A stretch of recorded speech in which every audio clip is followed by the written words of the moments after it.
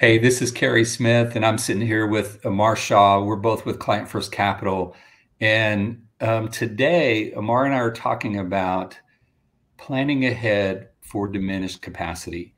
So, one of the things that we know today is medicine and has advanced to a point that we live longer, or at least we have the ability to live longer. But that doesn't always mean that we live better.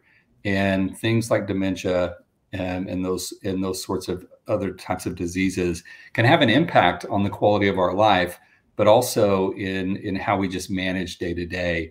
And the best thing to do is to plan ahead for those kinds of scenarios.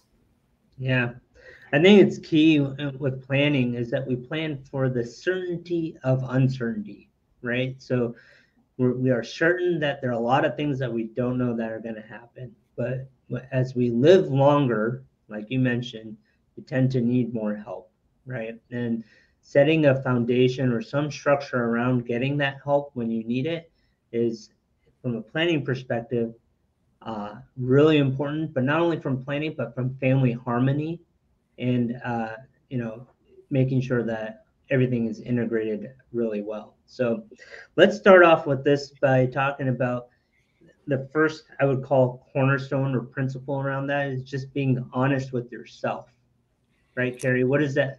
Take that away.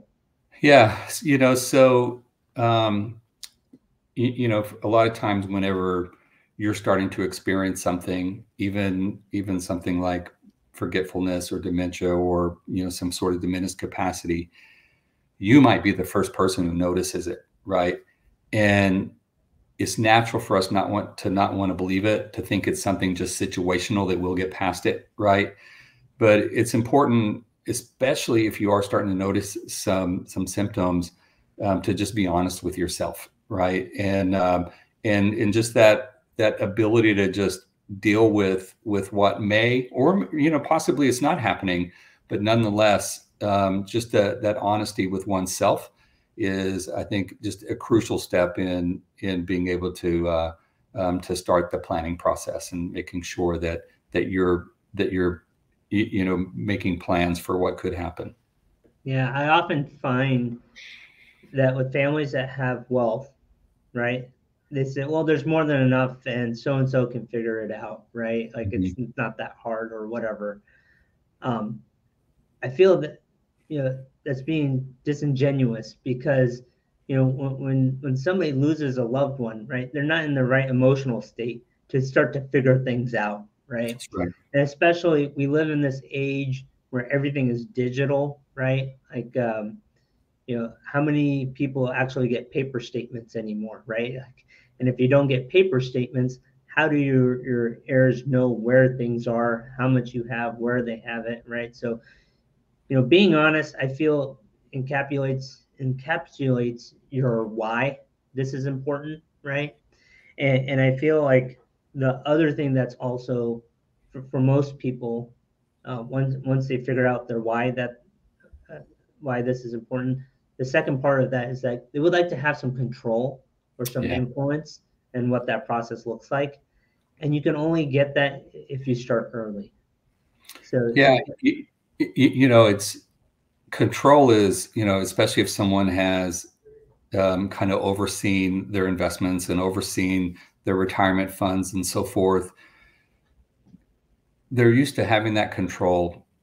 But if you plan early and bring in your family members or your spouse or others, you actually, I think, extend your ability to have control, because you're bringing someone in while you're of sound mind and you're able to have these conversations.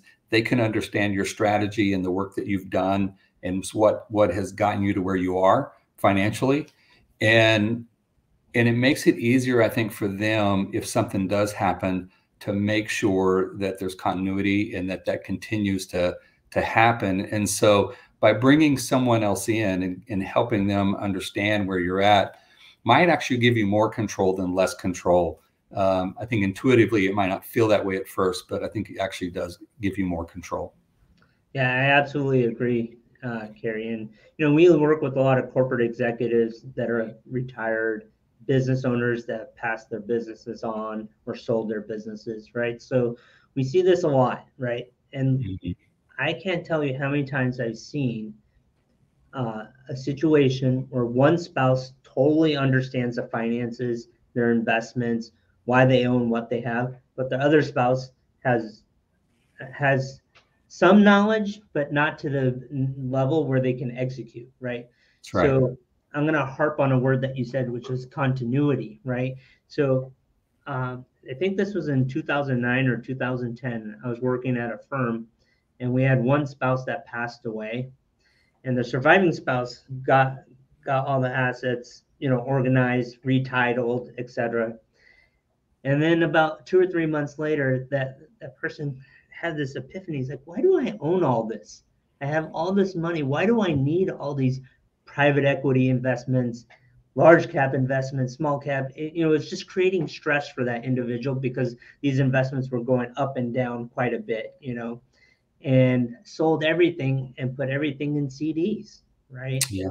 And when I think about this, a life event shouldn't be a point in time where your investment strategy or your holdings need to take a drastic change, right? And you can create continuity, you can create more control, you can kind of have a process of education of how you make decisions with your investments over a period of time that can lend to benefit your whole family's financial picture because those investments will continue. Yeah, I agree, and the last thing you want to be doing when you're dealing with someone who's incapacitated, um, and all of a sudden you have to be the decision maker, is you don't want to be dealing with the stress and the do I need to change the strategy and things of that nature. Whereas if you understand the strategy and you understand where everything is and you understand why it is the way it is, you won't feel that pressure or that stress to make changes immediately, and you can deal with those things later once you're not in such a stressful situation. Yeah, exactly. So the last part here, and I think so. So we started with honesty, started making sure that you have control, so you have some influence in the plan, right? Hmm. Um, so how do you communicate this, right? So I think communication is a big part of this, right? Like how do you get somebody else involved, and what does the other person look like? There are many different financial pictures, and there's also many financial different situations, right? That's right. You could be in an environment where your spouse has predeceased you, and your children may have predeceased you. You could be in a situation where you have other people that are in your family, but nobody has ever had the time or the knowledge or expertise to deal with your type of assets, right? So creating that structure is very important to allow for that communication. So a couple of tips here. Number one is make sure you have your legal documents in order, Hmm. right? And you've identified the right people for the right roles, right? And they don't have to be all the same person. And I think that's important to kind of get comfortable with, right? So you could have somebody that's in charge with all the healthcare type decisions, right? Which could be Right. a totally different person that's related to all the investment type decisions, right? The second part here is maybe having a family meeting or communication with uh, family members to talk about the path that of the investments and whatnot will allow the person that's taking on the role to have some support, right, when they're making those type of decisions, right? That's right.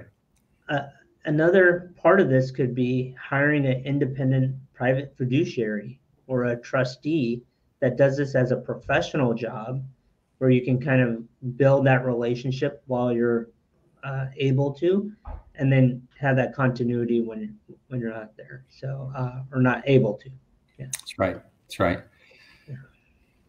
Yeah, Amar, that's a good discussion, and you phrased it earlier that you plan ahead for the things that that even may never happen, right? But it's just important to have a plan, and so and this is a tough topic for many people, but one that's, I believe, is easy enough to tackle, right? If you just be honest with yourself and start the process. Yeah, it's probably Probably that's why people don't tackle it, right? Right, they try to avoid it for as long as possible. But hey, if you like our video, please like and subscribe. It helps all the YouTube algorithms and everything else like that. We also have a great newsletter that comes out once a month, and it's you know goes over topics that are around charitable planning, taxes, estate planning, and investments.